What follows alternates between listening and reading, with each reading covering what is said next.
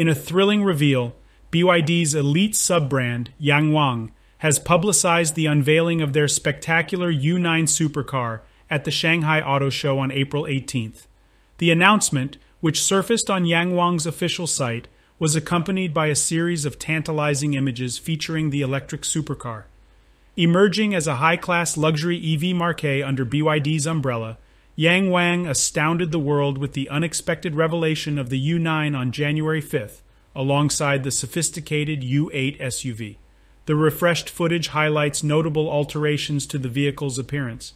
Apart from the striking shift in hue, elongated side skirts now accentuate its sleek profile, while a stunning larger spoiler, absent from the conceptual model, makes its debut.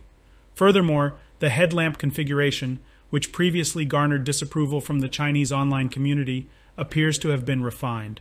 The car's rear fascinates with its arresting horizontal dot matrix LED taillights, as exaggerated diffusers looking for attention. Resting on BYD's avant-garde Yifang EV platform, the Yangwang U9 boasts 4 electric motors, generating a combined force of 1,100 horsepower and 1,280 Nm.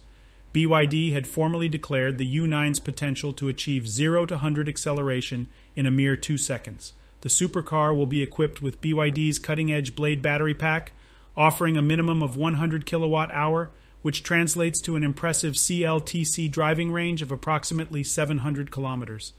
Slated for a grand entry into the Chinese automotive market later this year, the Yangwang U9 electric supercar is expected to retail from 1 million yuan, or around $150,000.